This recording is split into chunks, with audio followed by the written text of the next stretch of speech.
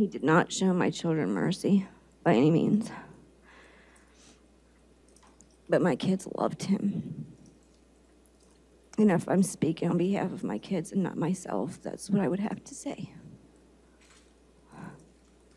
I'm not here for me. The mom in me just wants him to feel it. Everything that I feel, that my kids felt. Nothing justifies what you've done. You know, I've been doing this longer than anybody. And I know when I see people that are they're just not sincere. And I didn't sense that yesterday.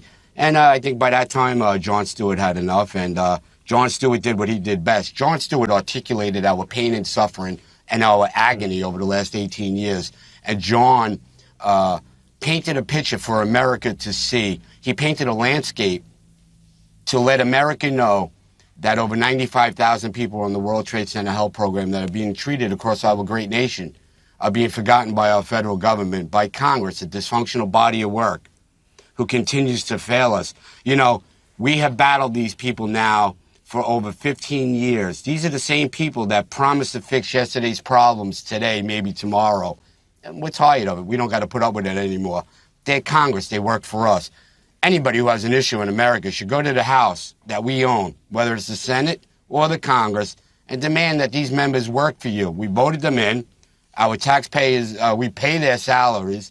They work for us. That's my approach. And that's why after 278 trips to D.C., I have zero tolerance for any member of Congress or the Senate. And I hope they don't like me. I don't want them to like me. How is it that two Ironman athletes died in the same portion of the triathlon in Wisconsin?